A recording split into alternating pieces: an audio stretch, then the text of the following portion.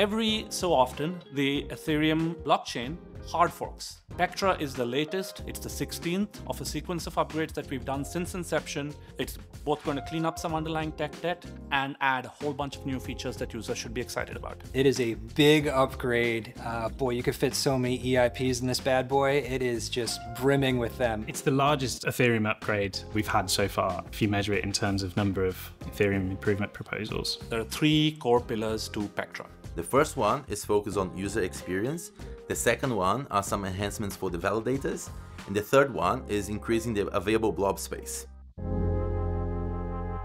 With Pectra, the user experience has never been better. In particular, it has some of the biggest wallet impacting improvements that the Ethereum protocol has ever taken on. EIP 7702 lets us bring smart contract features to existing accounts that opt in, kind of in flight. It's going to facilitate a lot of use cases that people have wanted for some time. Scheduled payments, push payments. Gas abstraction. Gas sponsorship. Gasless transactions, batch transactions, cross-chain abstraction. Services where the user delegates some authority to do something to a service or a bot. We will now be able to apply social recovery to Ethereum accounts. We are going to be able to have multi-signature signing on the protocol level. And also, we're going to be able to have fine-grained access control on the accounts. All those types of things are coming in through the smart account functionality, which is enabled through the account abstraction hard fork improvement that's being included in Pectra.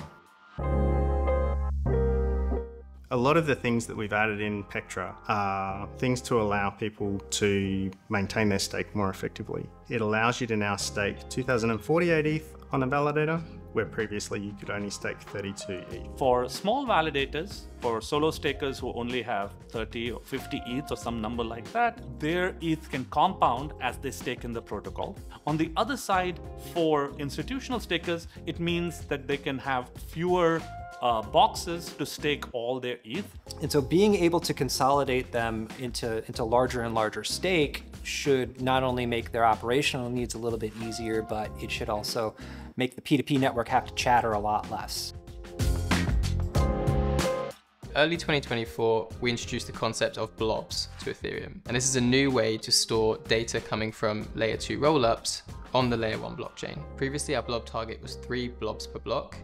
Now our blob target is going to be 6 blobs per block. We're effectively doubling the scalability throughput. It allows builders to build viral apps that can scale to tens and hundreds of thousands of transactions per second, while still leveraging the security and decentralization that Ethereum offers. You already have in Ethereum the foundation of being able to support a highly available, dependable settlement layer that has not had any downtime in the last 10 years since inception. Right? That's a very strong property to build off of. If you think about where this is relative to the scale of the global financial system, we're really at fractions of a percentage, maybe fractions of a basis point.